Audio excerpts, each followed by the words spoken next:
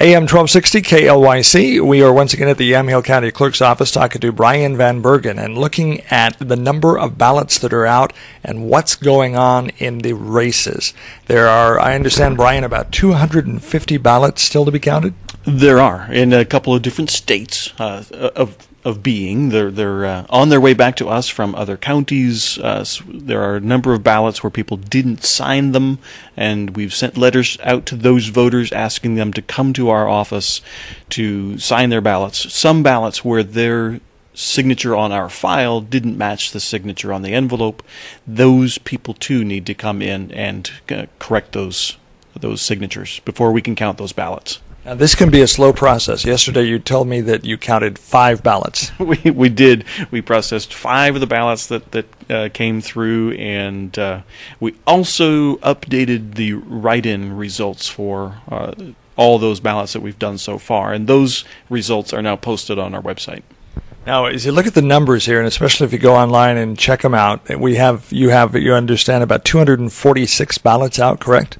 We do, right. Some are coming back from other counties as we speak. The rest of them are here in our office waiting for people to come in and correct their signatures. So as you get your calculator out and look at the races and do the math, you find that there are, of course, the school bond issues. School bond in Willamina in particular is quite close. When you look at our results on our website, it is deceiving because there are a number of voters in Polk County that those ballots need to be counted as well.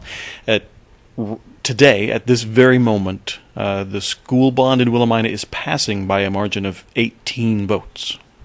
All right, and that counts both counties. When you add up both counties, when you look at our county, the ballot is or the measure is failing, but it is succeeding well enough in Polk County that actually turns the election. Now let's talk about the commissioner position number 3 race, the Mary Starrett. What comes to mind is Dewey wins, and that's what everybody is always thinking about here.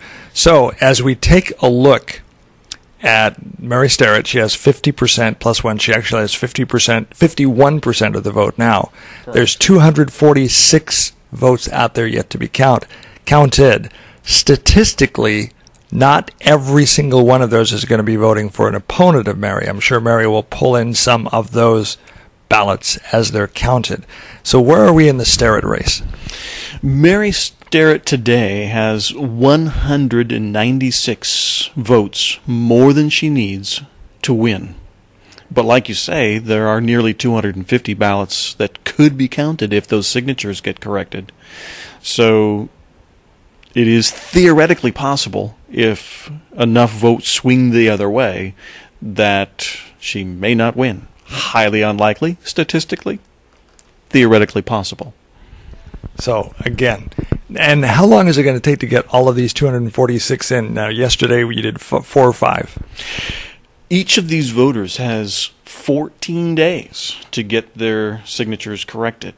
So this could linger on for days and days, and we can't certify our election results until after that point.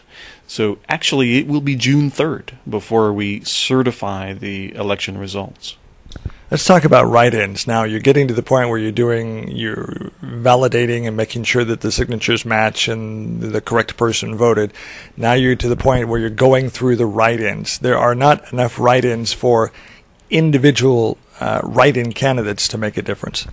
That's true for any of the statewide races, for any of the county-wide races, for that matter. No write-ins exceeded anything or are noteworthy, but they become noteworthy in the precinct committee person races, where it only takes 3 to win.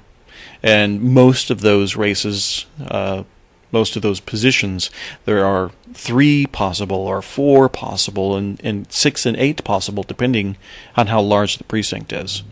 For example, as we look at the write-ins for position 3, Yamhill County Commissioner, there's a total of 33 write-ins that have been counted so far, and a lot of those are for individual people, another possibly 33 different people, although I'm sure 1 or 2 got 2 votes, but There was quite a scattering. Quite a scattering. And it does take a considerable amount of time to hand type in all of those results. Well, actually trying to decipher the handwriting of all of those different people and then typing in the results.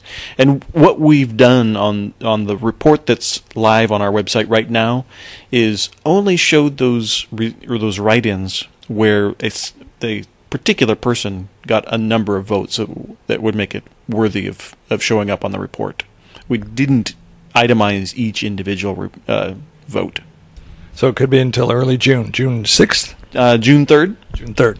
That is the day that we'll know for sure the result of this election. So as we stand right now, the one that is most, I hate to say most likely to change, but the chances of it changing are greater than the other races, are probably the Willamina School bond issue. Exactly. That seems to be the closest one right now, the one that has the most potential for change.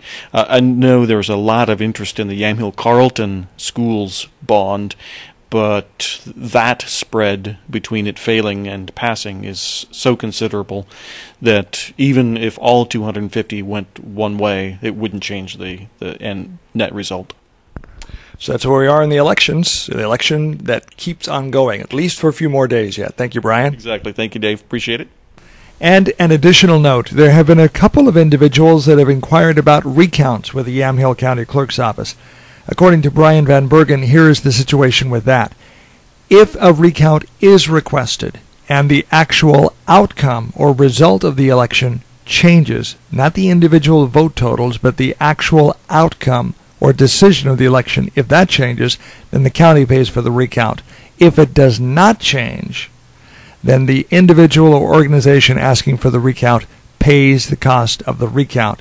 The last time they had a recount, estimates are it cost about $2,500, and some of that has to be prepaid with the Secretary of State's office before a recount can go forward. So far, just inquiries have been made. Obviously, there has been no request officially for a recount because the results of this latest election have not yet been certified.